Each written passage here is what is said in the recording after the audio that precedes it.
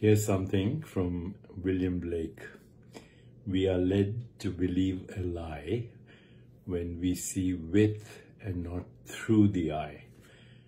That was born in a night, to perish in a night, while the soul slept in beams of light. So when we look at the world with the eye, that is, I am Deepak Chopra, or I am such and such name, identifying selectively with stories and karma, basically, recycled stories. When we look through the eye, there's no inference, there's no interpretation. I am is watching the show.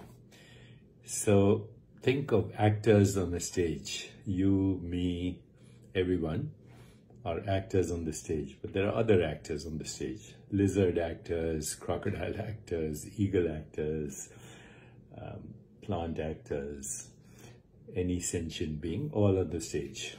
And I am is the spectator, but has also differentiated into all these different actors. When the play is over, a generation recycles, using some of the same plots, some of the same themes, some of the same motifs.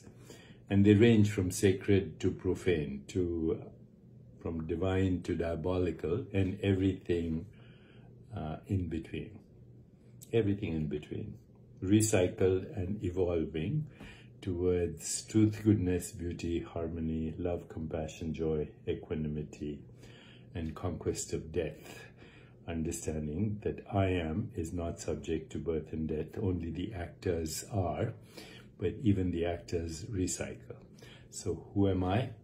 I'm the spectator of all my differentiated characters, but I'm also the characters on the stage. And knowing this, I'm in the world and not of it. I'm a spiritual being having a human experience. I'm a non-local being having a local experience. This is cosmic consciousness.